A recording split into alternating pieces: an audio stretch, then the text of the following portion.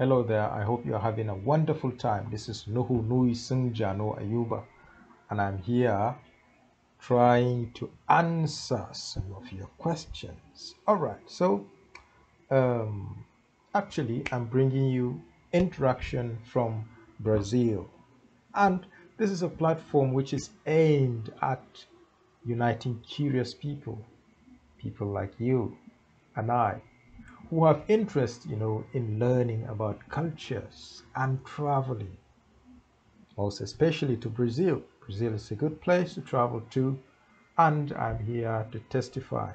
I would share from time to time videos to answer some of your questions and comments about this country.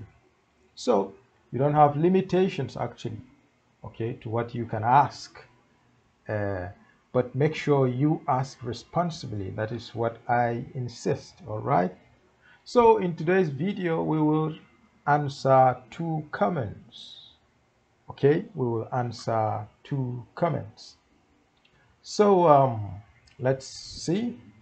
The first comment comes from Lapchong Babas.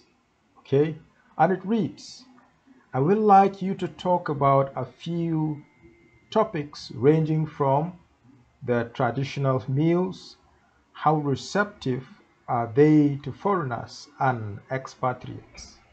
How easy or difficult is it to learn Brazilian language, that's Portuguese, for beginners, foreigners, especially those coming from other continents, primarily for education and interracial and intercultural marriages?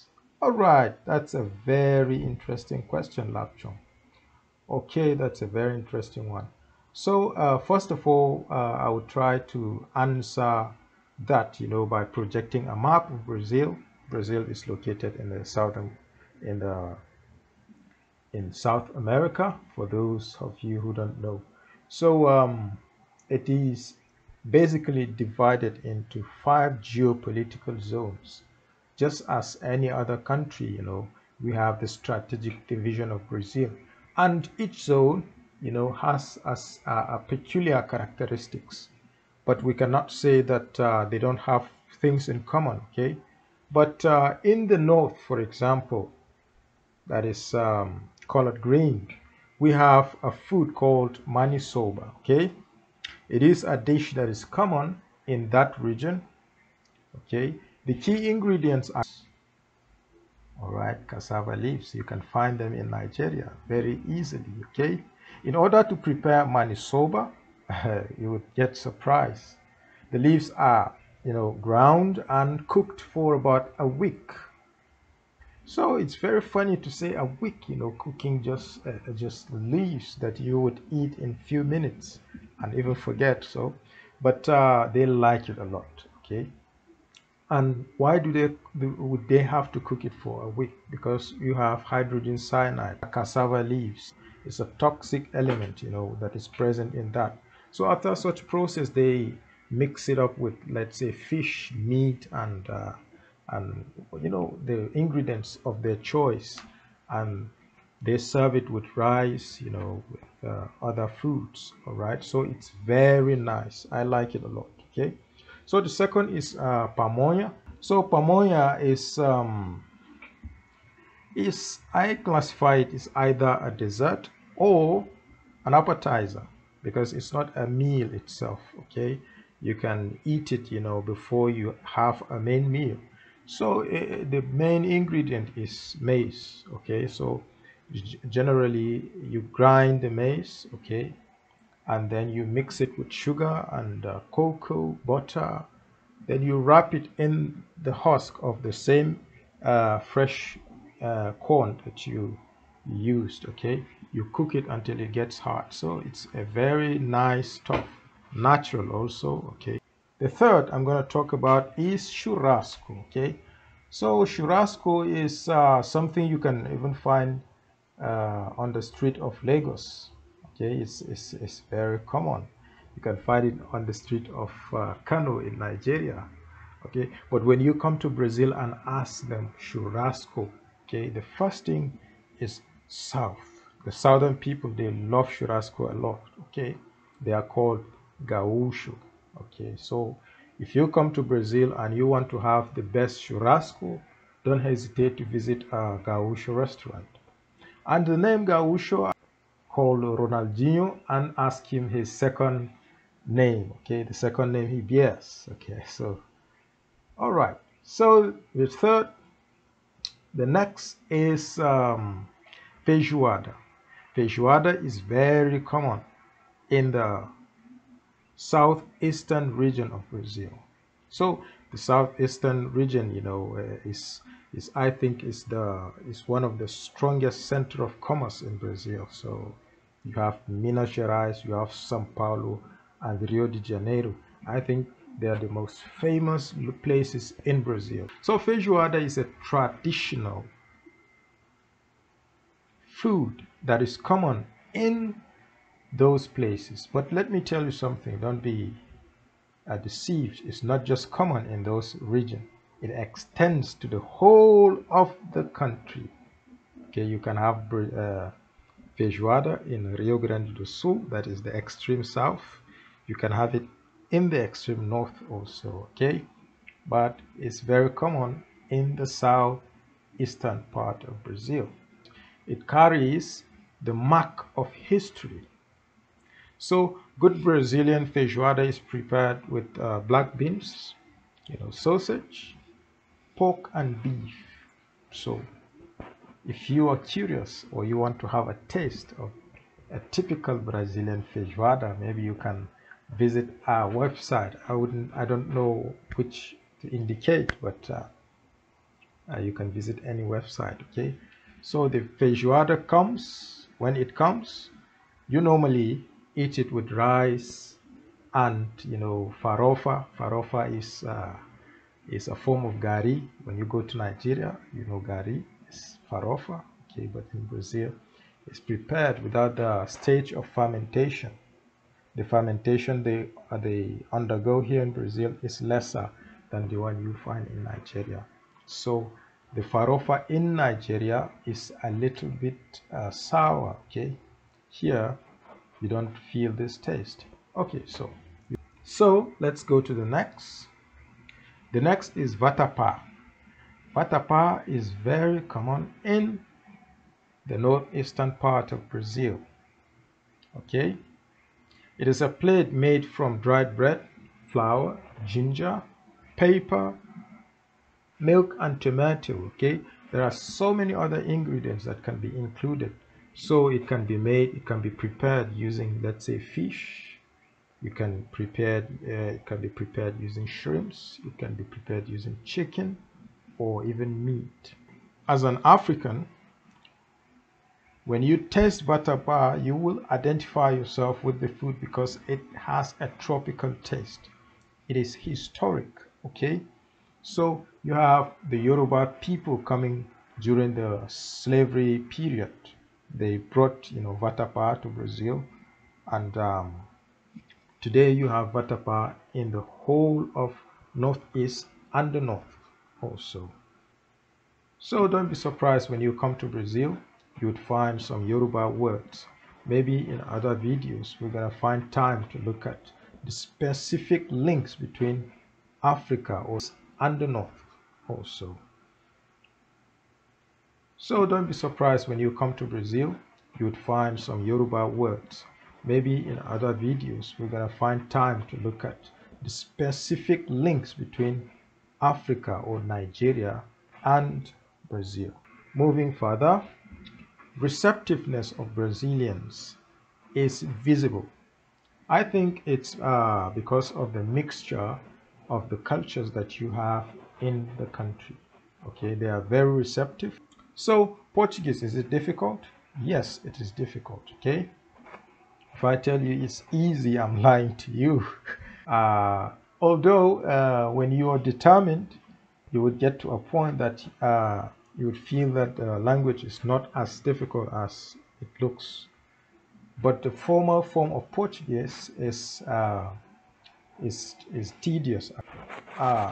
Reasonable level in Portuguese, it's okay to live in the society. The street language is simpler. It's very easy to speak the street Portuguese, no restrictions, and people don't, mind if you are speaking in the wrong way, or okay, not like other countries that interracial and intercultural marriages. Yes, it's very common here in Brazil, okay? Although recently it has become a little bit difficult. People are trying to, separate recently, but in Brazil, it's easier to get married when you compare it to Nigeria. Nigeria, a Hausa man with an Igbo woman is almost impossible. This comment comes from a big C, AB laughing. All right, he says, are you studying in English or Portuguese? If Portuguese, how has learning been in a totally new language? Like hearing engineering definitions and laws in Portuguese. Wow, wow, wow. This is very interesting. That's thanks for the question, ABC. They speak the Brazilian Portuguese. It's a little bit different from the Portuguese spoken in Portugal, okay? But it has its own structures, and the way they pronounce is a little bit different, okay? So we learn in Portuguese here, the universities, the primary schools, the secondary schools, the process of learning is in Portuguese, okay? So when you go to the postgraduate, for example, level, master degree, doctorate, that is when you will need English. Okay. So, for example, for the first time in almost 10 years, I had an English class. That was last year. Okay. I had a pure English class. The presentations, everything was in English. So that was the first time. So there were challenges, of course. It scares at the beginning, but when you are immersed in the language, when you are inserted in the society, when you decide to take up the challenge to learn the Portuguese, you would find it very interesting. Okay, so I brought an illustration to show you, some of the challenges you might find when you come here to learn as an English speaker. For example, you have the periodic table, and someone who has basis in chemistry. Well, the first element is hydrogen. So in Portuguese, it is hidrogênio, if you can see it there. They have the accent, which is an advantage in the Portuguese language. So spelling in Portuguese is not a big deal. In English, it's harder to spell. Okay, in English, there is this unfaithfulness between the writing and the spoken. So sometimes you write one thing, you do another. So any accent you see in Portuguese is not scary. There are just few of them. So you have hidrogênio. All right. So the second is helium. It also has another accent, right? So helium. So you have lithium, lítio, beryllium, beryllium, boron, carbon, nitrogen, oxygen, fluorine, neon, and so on and so forth. So what is so special? Where would you pay more attention when you're studying the periodic table, for example? So you have sulfur is the first. Sulfur in Portuguese as an element is called enxofre, but that changes when it becomes part of a compound. Okay, when it forms a compound, it becomes different. Okay, for example, a tetraoxosulfate 6 acid in Portuguese is ácido sulfúrico. The nomenclatures, most of the nomenclatures in organic chemistry are still the old names. The IUPACs you find them mostly in the organic chemistry. Okay, so the second is iron. In Portuguese, you say ferro. So I think it's easier to learn iron in Portuguese than in English because of the symbol of iron. So it's ferro. You just remember Fe, fer. You remember the name of the element, okay? So this particular element is the same as element and is the same when it forms a compound, okay? So the next is silver, okay? Silver and prata in Portuguese, okay? So the next is gold, ouro. The sound is similar, it's almost close to the Portuguese sound because Portuguese is a daughter to the Latin language. So it has these advantages when sometimes you have some definitions that are directly Latin. So you have the meaning, it's not the diluted meaning, okay? But sometimes you also have problems when you have definitions from English coming to Portuguese. If you are coming to Brazil to study, you sit down, you you try to walk. If normal students, Brazilian students, walk 4 hours a day, you are supposed to walk at least 8 hours. Okay, 8 hours. But advisably, I would advise you to walk 12. Okay, but four times or say, okay. So if they are walking 4 hours, walk 3 times. That's 12 hours. Okay. So by so doing, you will be helping yourself and you will get an equivalent of points. They will score 8, you will score 8. They will score 10, you will score 10. Okay? So it will be as if you are together, you've been together for a long time. But the advantage comes after. Okay? You will have advantage after because you are upgrading your language at the same time, acquiring a skill. Okay, before you know it's the Portuguese would complement your English and your level would advance. I hope I could answer some of the few questions. If you have comments, please write them down and let's see how we can help each other. Okay, thanks for watching and see you in the next video. Have a nice time.